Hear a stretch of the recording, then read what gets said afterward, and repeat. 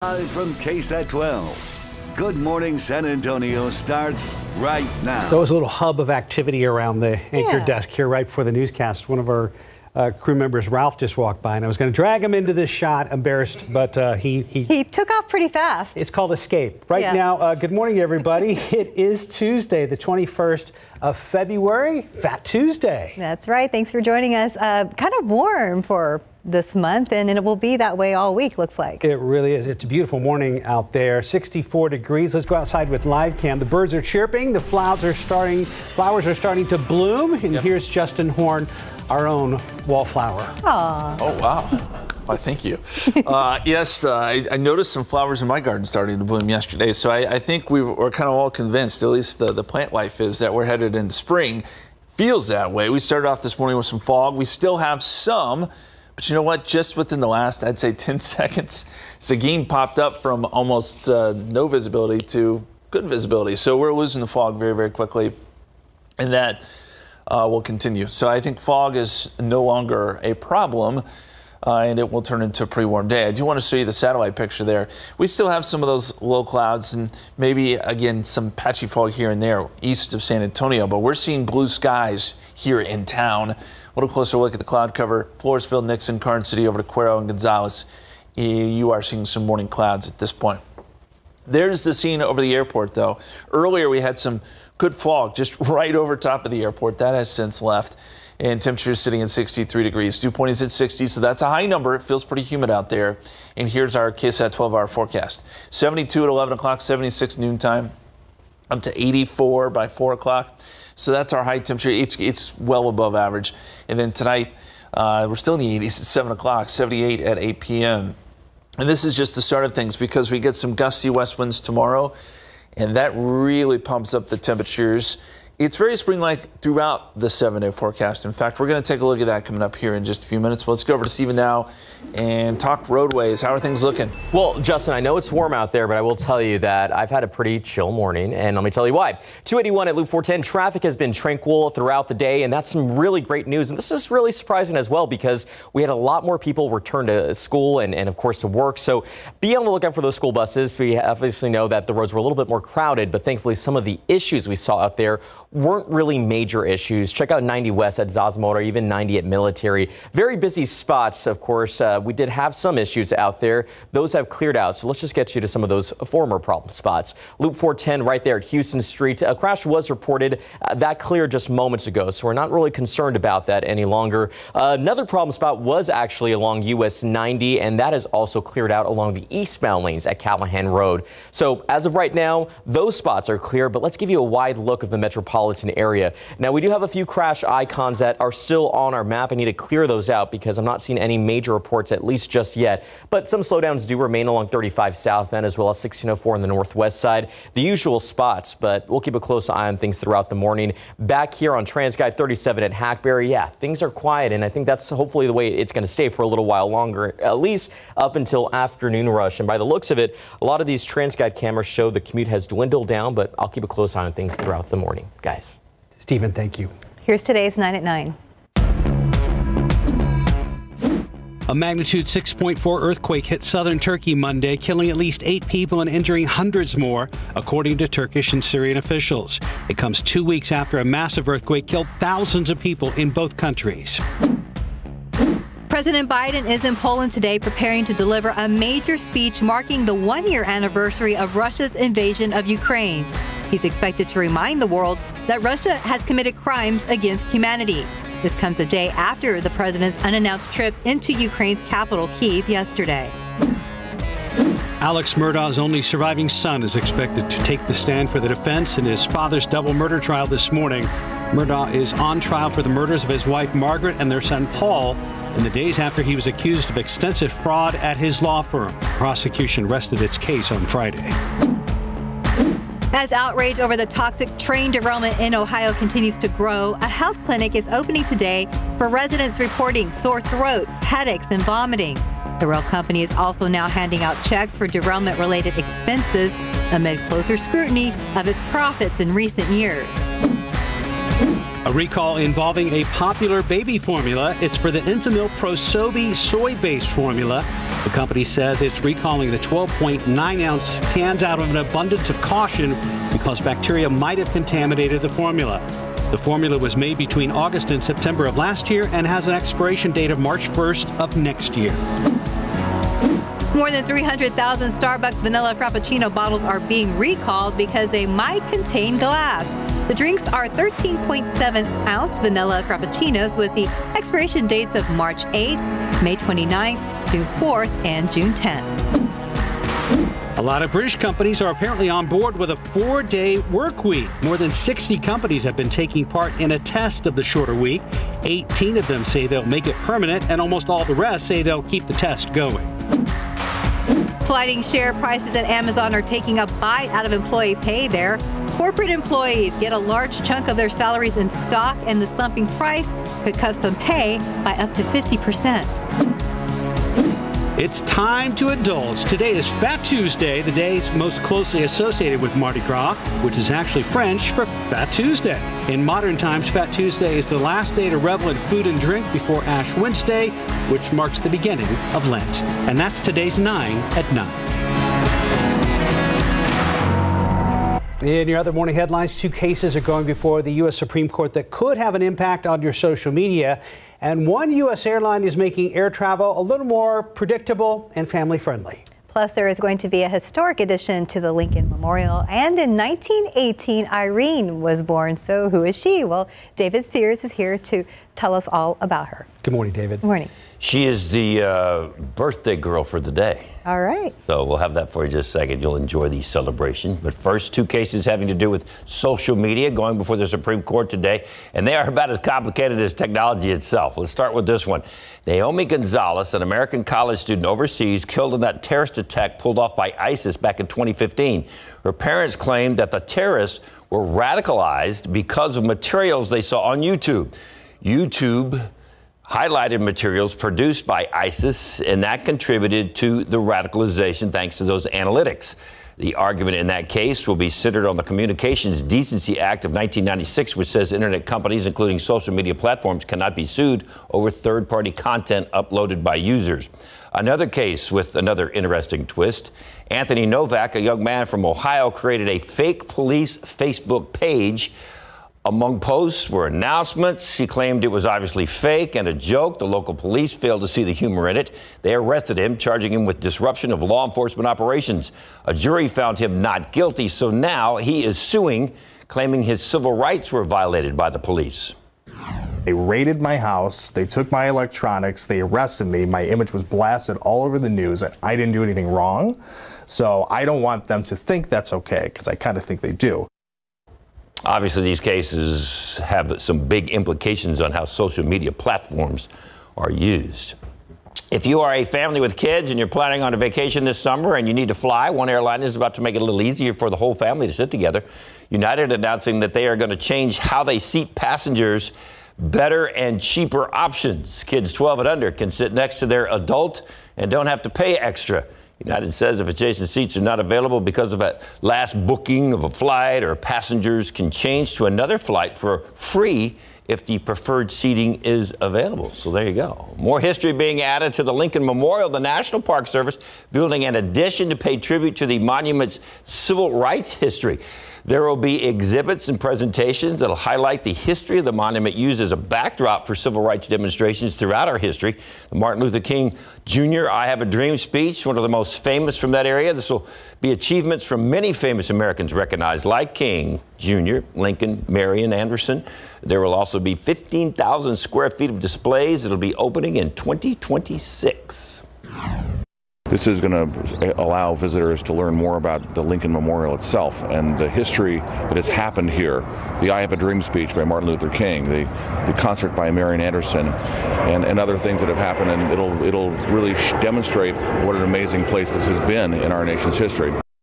By the way, there is actually space underneath the memorial that most people don't even know about. The story of the memorial and the symbolism over the years will now be told. And finally, happy birthday to Irene Fee.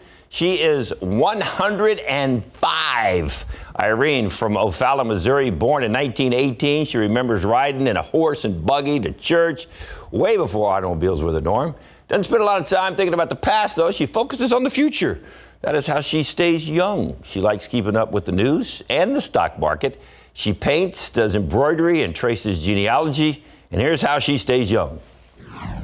I think you got to keep your mind and your body active in order to, you can't sit around. Nope, no sitting around. She's on the computer right there, keeping her mind active. Can you imagine if she keeps up with the stock market? Can you imagine, okay, before the crash in the 30s, if she'd put some more money in the stock market after the crash in the 30s, how much you could have put like $10 in there and been like one rich woman right now. Yeah. That would have been amazing. Think about that. Pretty impressive portfolio for 105 years old. Yes, and she's moving around just great. Moving around just fine. Yeah. Awesome. Never know. Example for all of us. There you go. Thank you, David. Right now, 9:08, 65 degrees, still ahead on GMSA at 9. Many are remembering the late Red McCombs after he passed away this weekend. We're going to hear from some of the organizations he helped support here in San Antonio. Plus,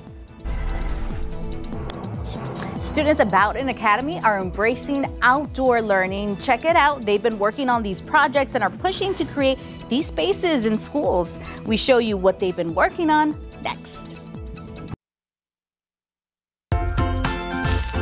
9:12 right now, a group of 5th graders are pushing for outdoor learning spaces. Spit it out, Mark. You're fine. Tiffany Huertas joins us from Bowden Academy, where students have designed outdoor spaces with sustainability goals in mind. So tell us a little bit more about this, Tiffany.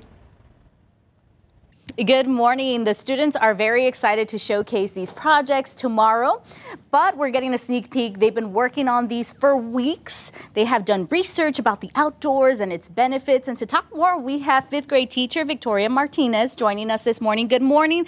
Tell us about these interesting projects. Good morning. Yes, so our students started on a journey at Bamberger Ranch where they were learning outside in nature for 3 days and 2 nights. And they just came back and were so excited about being outside and the learning that took place. And so we saw a really different transition when they came back into the classroom.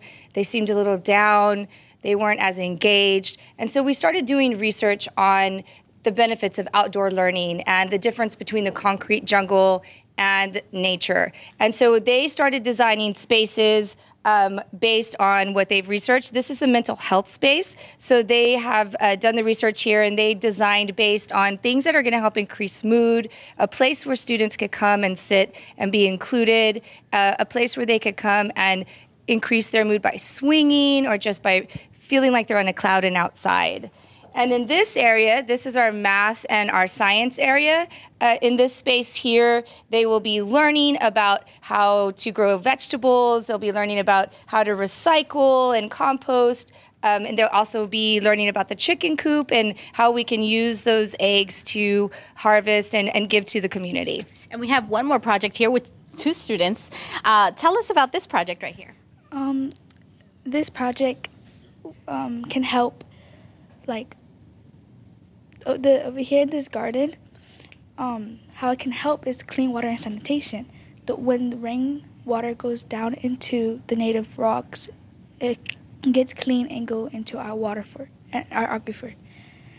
And then we also have a sensory wall right here where students can learn about math, about music. And what was your favorite part about doing this project?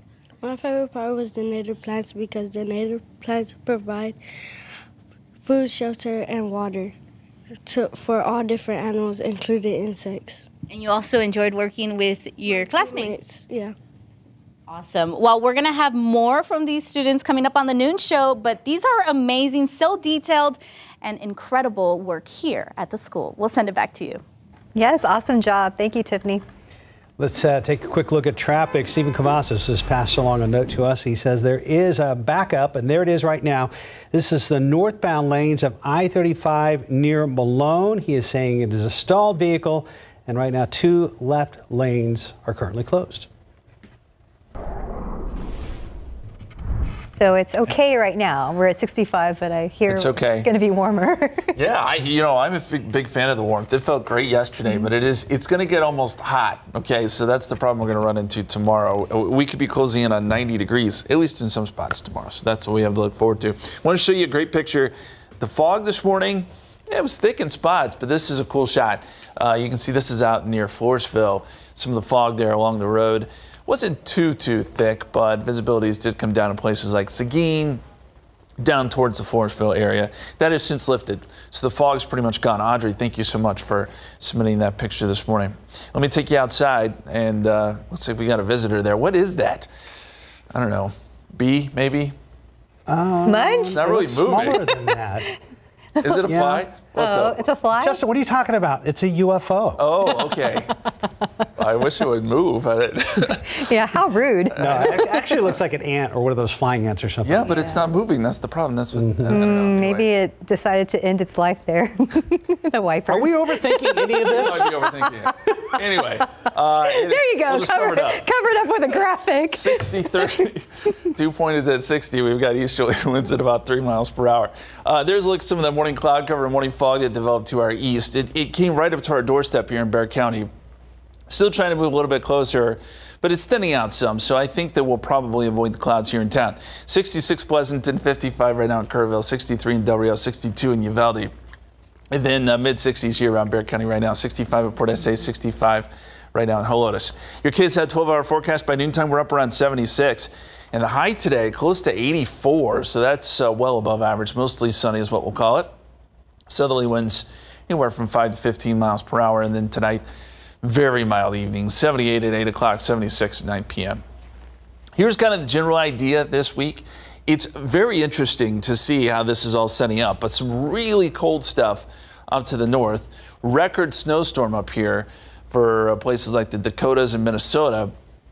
You go south of the jet stream, it's very warm. We're going to be looking at record heat. So, I mean, really very, very different. And the jet stream's sort of the dividing line here. Pretty impressive how this is going to set up.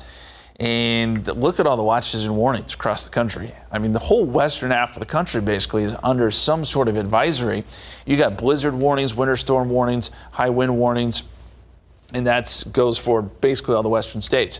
For us, we have a fire weather watch, and the reason for that is we are going to get those gusty winds tomorrow, paired with some dry air, and the fire danger tomorrow is really pretty significant. So where you see that red color out near Del Rio and Rock Springs, that is extreme fire danger. We got to be so careful tomorrow as westerly winds kick up, 15 to 20, gusting to 30, but humidity levels will be at 15% and maybe a little bit below that.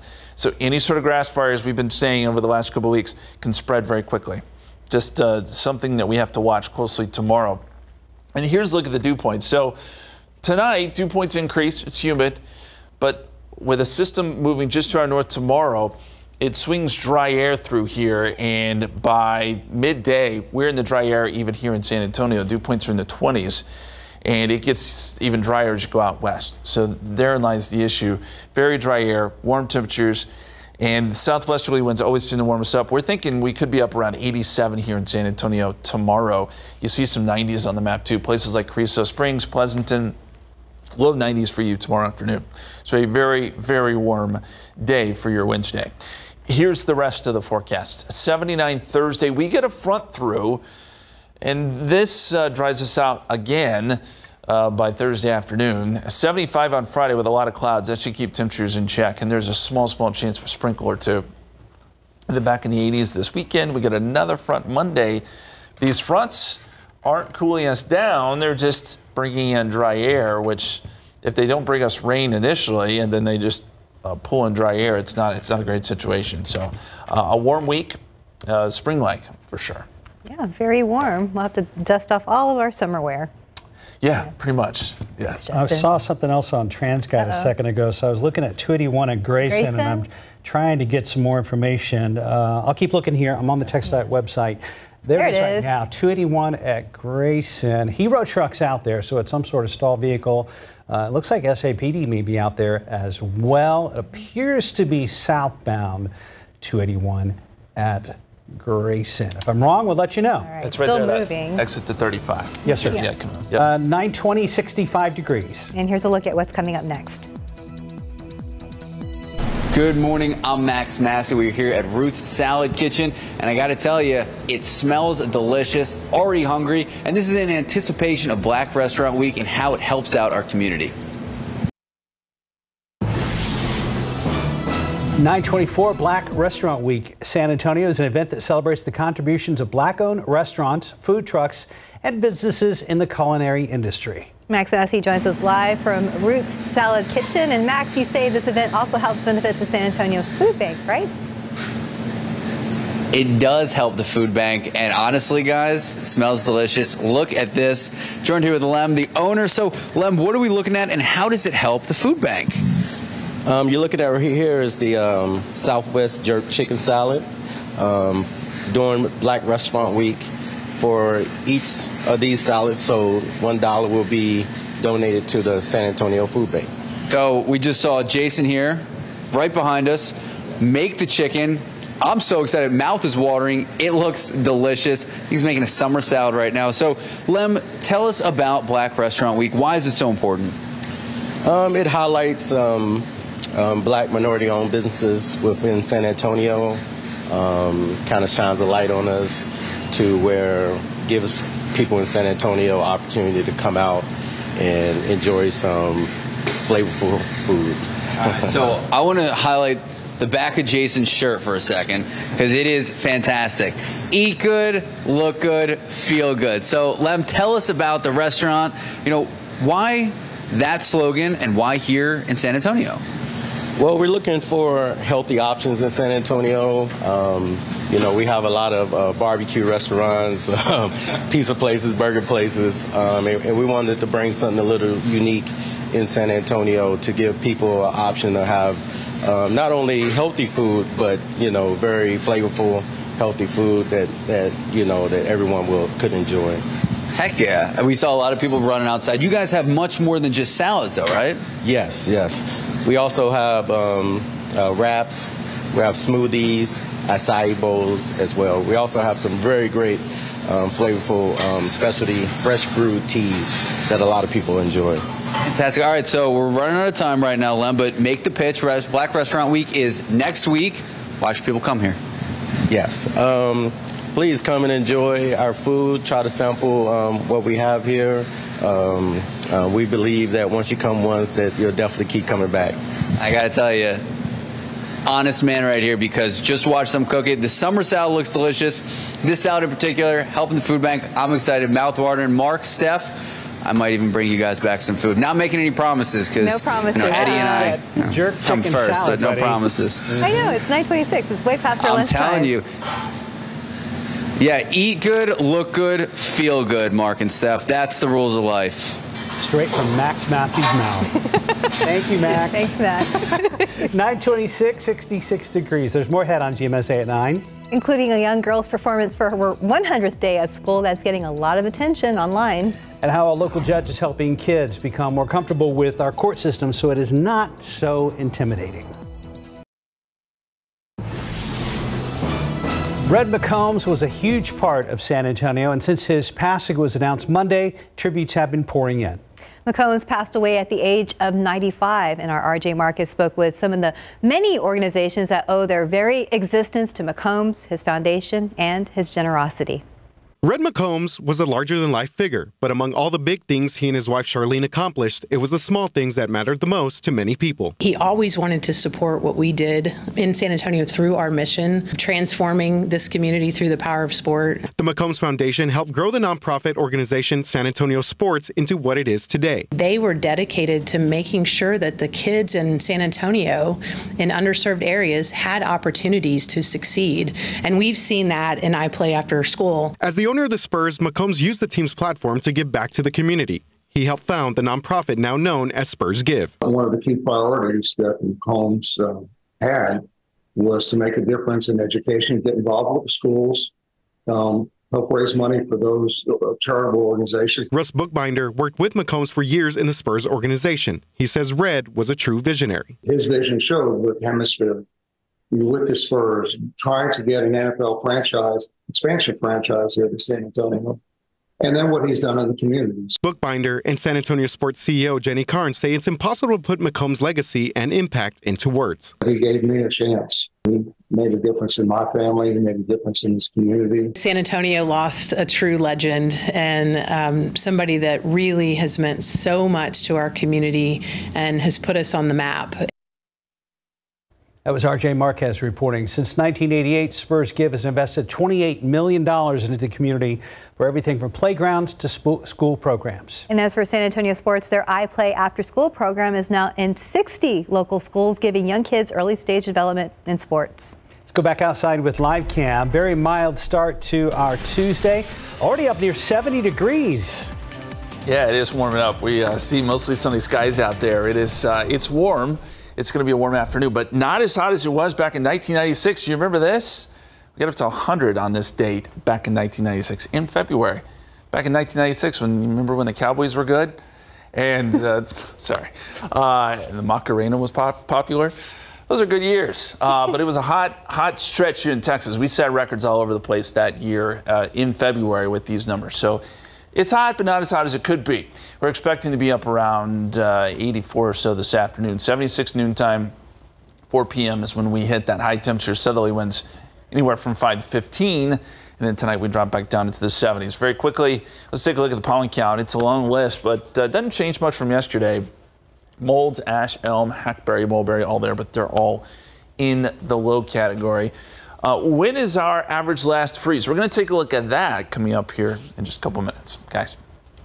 Thank you, Justin. Let's look out there with TransSky. We have a couple of stalls, but here's that picture we were looking at earlier. It's I-35 northbound near Malone Avenue. It is a stall, so it looks like maybe even 3 lanes are closed at this point. And we have a stall westbound 90 at 36th Street. Waltham have an accident eastbound Highway 90 at Acme right there. You see out there, looks like we've got incident on both sides of the highway in that area. We'll keep an eye out for you tonight. We invite you to join the conversation in our new series called Fighting Fentanyl. The synthetic opioid has led to a surge in overdoses across our country, and that includes right here in South Texas. Tonight, Stephanie Jimenez introduces us to a local father with a heartbreaking story.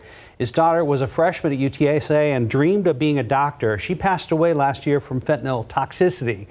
He says she did not suffer from addiction. Her father thinks it was an accident, so that's why he wants us to hear his story so you can protect your kids. Tune in for that story tonight on the Night Beat at 10.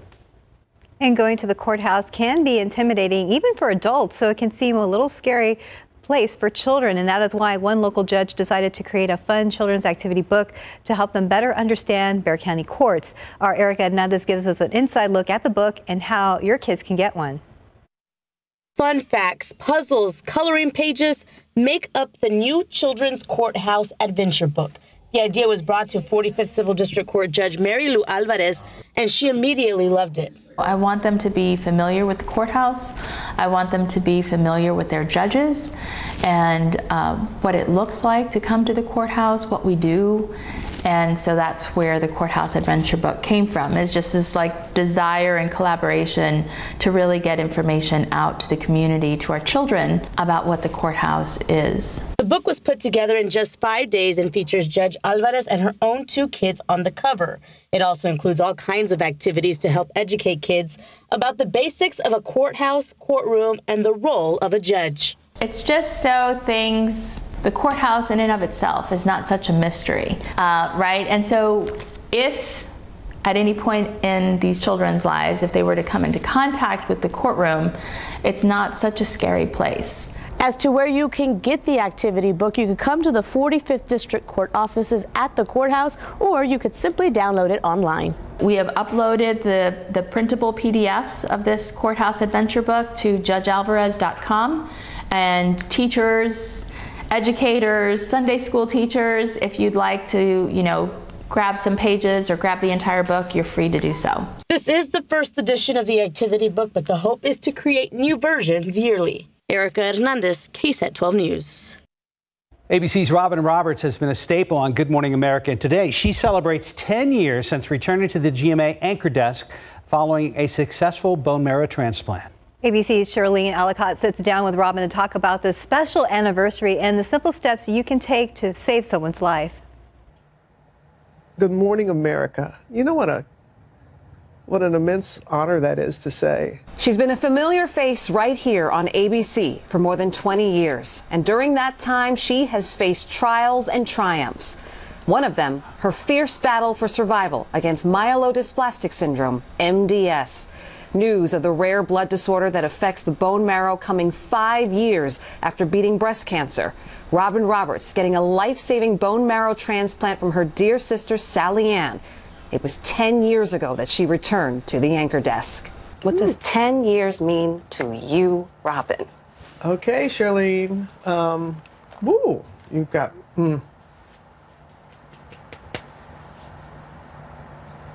know, I haven't really taken time because I've been so focused on the 10 years and showing the growth of the treatment and the people who have been impacted by our viewers responding to the call to be the match, that I really haven't taken the time until this moment to think about me and what this moment means to me. I am grateful that my mama taught me make your mess your message, and that I have been able to find the meaning behind why this was placed in my path. Now, the survivor turned thriver is working hard to make sure others get the same chance. Robin continuing her advocacy to build the registry of donors for Be the Match. I was very, very blessed that one of my 3 siblings, Sally Ann, was a match and was a perfect match.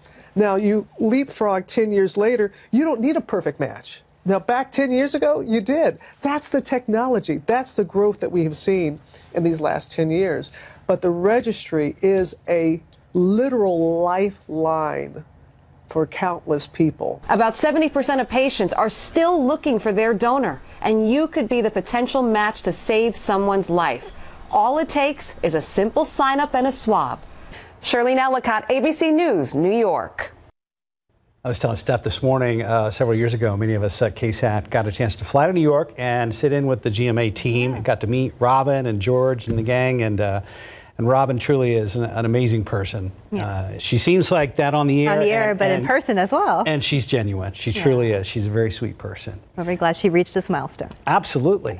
9:39, 67 degrees. You're watching GMSA at 9. And a lot of children celebrate the 100th day of school in different ways, but one young girl is getting a lot of attention for her costume. We're going to have that story when we come back.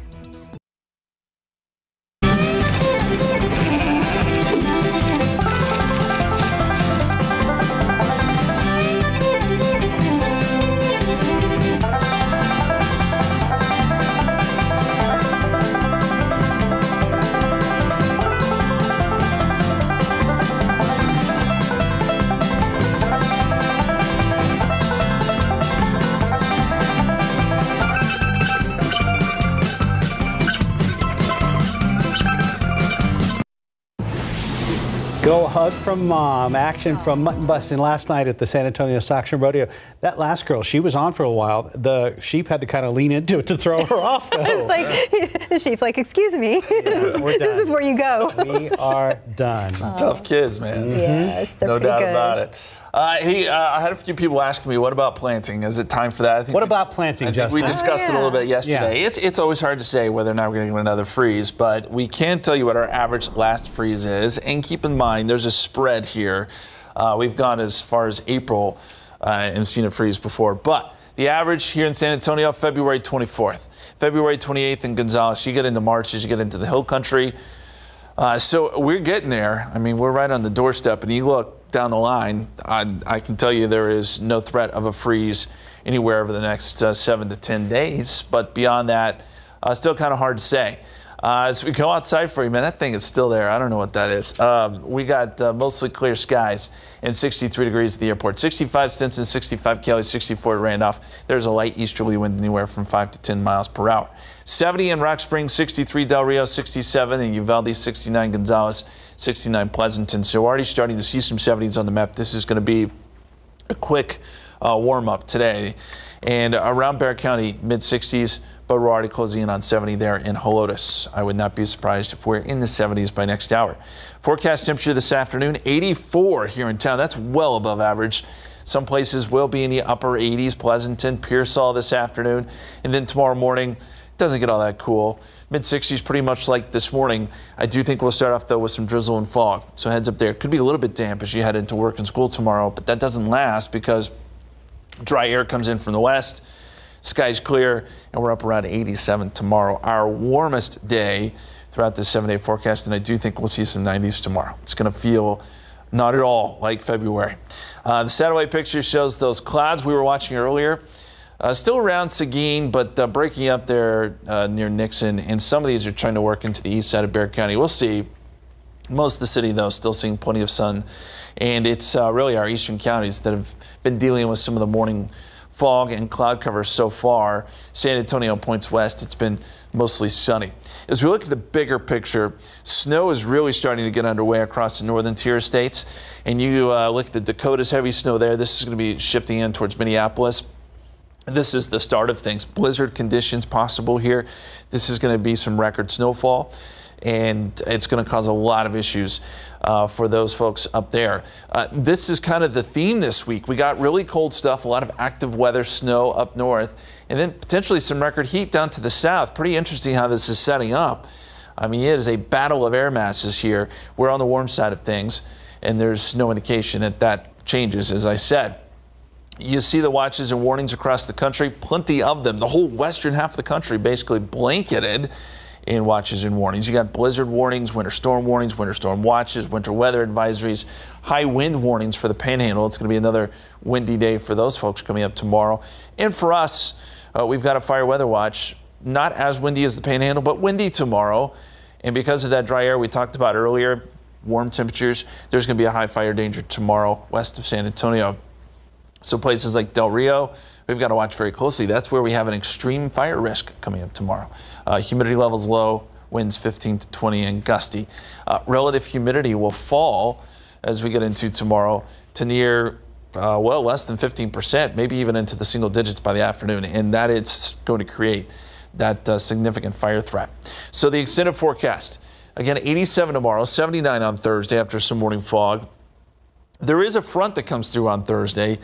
Cools us down some. We'll be in the mid-70s Friday. I think we'll see a lot of clouds on Friday with just a small chance of a sprinkle. But we're back in the 80s this weekend. We get another front on Monday, and this just brings a small chance for rain. So there's not much there as far as rainfall goes, unfortunately. Heat's great, but we need spring. You know, I've noticed in the last couple of days, completely awkward transition out of weather. 100 days of school. Yeah. I've been seeing pictures for the last week or so, different parts of the country. Did your kids do anything special for 100 days of school this year? Not this year. The school did. We didn't. We kind of dropped the ball it's a lot this of work. year. It can be. It leaves you wondering where people find the time. Yeah, that's right. Yes, and creativity. Yes, well, I'm impressed. Okay, well, one third grader has gone viral for her elaborate 100 days of school costume. ABC's Will Gans got to speak with her about her inspiration. Take a look. She might walk like a grandma. Oh, Lord. I'm in the 3rd grade. And she might talk like a grandma. My name is Miss Madeline. Yeah. We're celebrating the 100 day of school. Oh, yeah. Woo, glory. But Braylee Perry is just 9 years old. I have to say, Braylee, I don't recognize you without the gray hair. You look so different. Perhaps a hat. This one is my least favorite.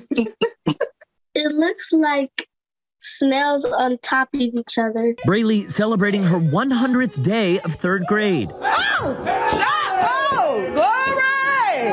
Her performance viewed by nearly 9 million people on TikTok. People are saying she has really good talent. She is like the best thing I ever saw. That might be me. It might have been me in the comments saying those things. Undoubtedly, Braylee's performance of Grandma at church is miraculous. But where did the inspiration come from? A lot of 3rd graders might dress up as Beyonce, or they might dress up as Taylor Swift or Rihanna, but you're dressing up as a grandma. I get it from my church members at church. So I decided to I wonder if I could do that. Turns out she can. Let me see. Oh, Lord have mercy. You scared me with that one. Her 100th day of school tradition going back to pre-K. Braylee's mom says her personality has always been big and bright. And with mom behind the camera and dad playing the piano, a star is born. Thank you, Lord. Oh, Lord. I'm in the 3rd grade. even if that star looks like she was born in the 1930s. Jesus got from the grave. Woo!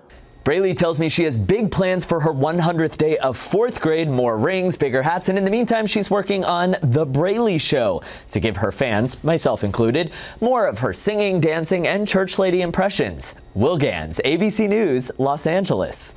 Braylee Perry, ladies and gentlemen. Yes. Not the last we've heard of her. Yeah, she's good. It's not just the work that goes into the costume. That's all her personality making it happen. It is. Yeah. Okay, 9:50, 67 degrees. When we come back, a look at the new movie coming to theaters on Friday that is loosely inspired by true events. This is Cocaine Bear. This we were just talking about. We were.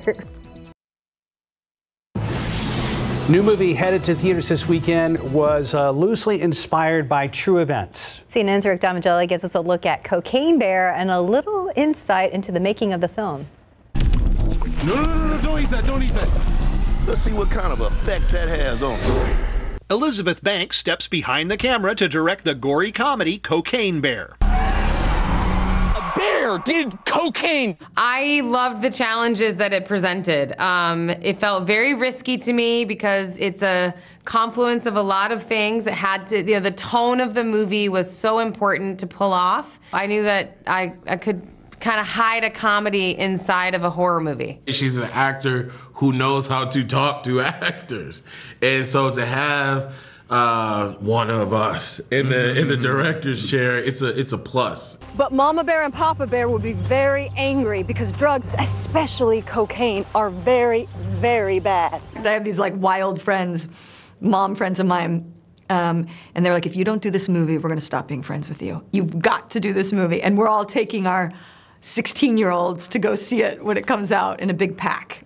The movie's R rating for bloody violence and gore is well earned. I've gone down the internet rabbit hole of looking at real animal attack victims and what that looks like, and it's horrifying. It's gory, it's crazy, and I just felt like we had to lean in. I mean, this concept is bold and audacious, and if I made any choices that were not bold, then it wasn't going to work. You have to lean into this material. You can't shy away from it. It kind of seems like the thing that stays with a man forever. In Hollywood, I'm Rick Damigella.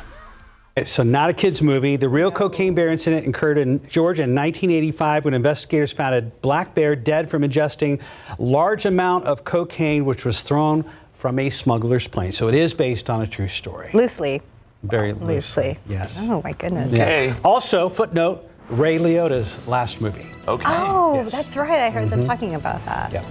Yeah, I think it'll be interesting. I think it will get a lot of views. Yes, yes, it will. Thanks for joining us, guys.